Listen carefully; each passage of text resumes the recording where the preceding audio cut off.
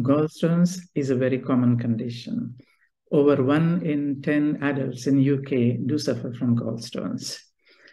Having said that, only minority of the patients will develop symptoms. The gallstones generally are formed by the cholesterol that's present in the bile. Normally, bile is produced in the liver, and it travels down the main bile duct, which is a tube that connects liver to the small bowel. On its way, some of the bile is stored in the gallbladder. So gallbladder is a sac-like organ which is sitting just underneath the liver, and its function is only to store and to concentrate the bile. So when a person eats fatty diet, gallbladder contracts and releases the bile. So the patients form gallstones where there is a high concentration of cholesterol within the bile in the gallbladder. Gallstones are generally caused by imbalance in the chemical constitution of the bile. So when the bile is supersaturated with cholesterol, they initially form tiny crystals, or what we call it as sludge or gravel, and then they develop into more stones. Gallstones are common in patients who are obese or overweight, who are generally seen in patients, particularly females, more than 40-year-old, or the ones who have had multiple pregnancies. Of course, it's associated with high dietary intake of saturated fat. Having said that, when patients tend to lose weight very rapidly, even they do have a tendency to form stones. Hence, we generally advise the patient to avoid taking low-calorie diet and the diet which makes a person lose weight very rapidly.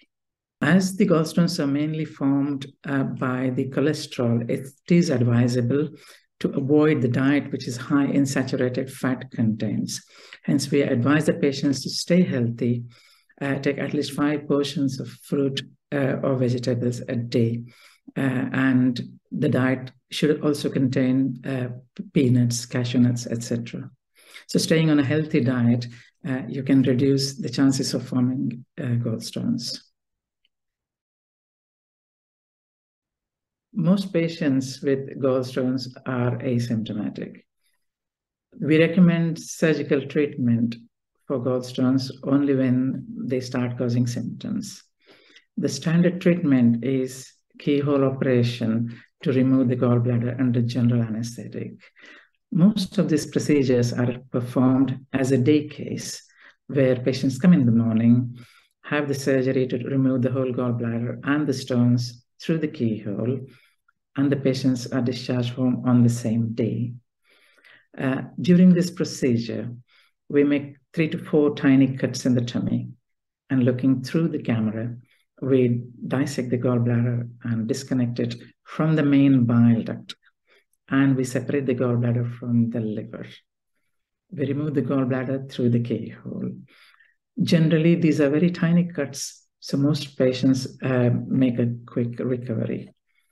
The stitches are usually dissolvable one, and the patients can go home 4 to 6 hours after the operation.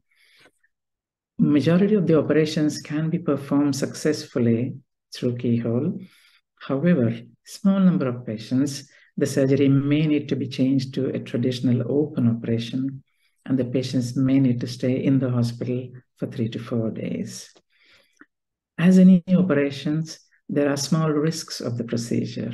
These risks are generally prevented. However, when we will consent the patient, we will mention about small risk of bleeding, infection, or injury to the main bile duct, or a small risk of bile leak. If any of these complications happen, then the patients may need to stay in the hospital longer, or they may need additional procedures to fix the problems.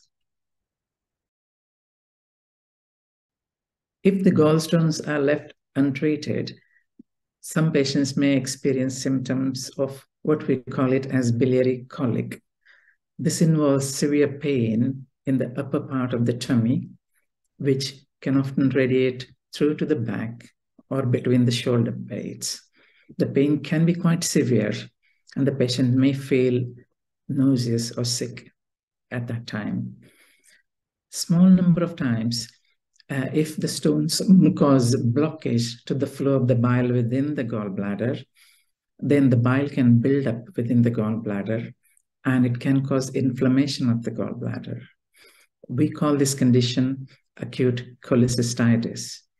These patients can experience severe pain, generally in the right side of the tummy, in the upper part, just underneath the right rib cage, and the pain can last for a few hours. Patients may even have temperature at that time, and they're very tender on the right side of the tummy. These patients may need hospitalization and intravenous antibiotics. Sometimes tiny stones can escape out of the gallbladder and go and get lodged into the main bile duct. This might lead to jaundice, when the eyes or the skin can become yellow, and the patients may pass high-colored urine or pale stools. A small number of times, this blocked stone can cause inflammation of the pancreas, and the patients may become quite unwell from what we call it as acute pancreatitis. Now, when these stones escape out of the gallbladder into the bile duct, and if they get lodged in the bile duct, sometimes the stones may need to be removed through an endoscopic procedure, which is called ERCP. The risks of gallstones causing gallbladder cancers are exceedingly rare. And a very small number of patients, if the stones, particularly the large stones, are present for a few years, they might even migrate down through an abnormal passage between the gallbladder and the small bowel. And they may even lodge into the small bowel, causing bowel obstruction. And they may need emergency surgery for this. However, the chances of these complications are very rare. Most patients recover within a week to 2 weeks after the gallbladder operation.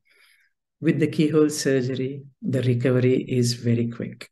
However, we advise the patients to take it very easily for the first couple of weeks. Usually the cuts are tiny and the stitches dissolve, and most patients can get back to their normal routine within a couple of weeks. We always recommend not to drive for a week or two, and not to fly or take long journey abroad for the first couple of weeks. Only if the patients who need open operation, the recovery time is much longer, which is around 4 to 6 weeks. You can lead a perfectly normal life after removal of gallbladder. The liver will continue to produce bile in a normal way, and it will continue to go down through the main bile duct into the small bowel. So in most patients, the digestion of fat does not get affected. Small number of times, patients may experience a little bit of a reflux or a bile reflux or diarrhea, which is usually self-limiting. In terms of diet after the operation, though we recommend staying on low-fat diet in the initial phase, most patients can get back to their normal diet after surgery.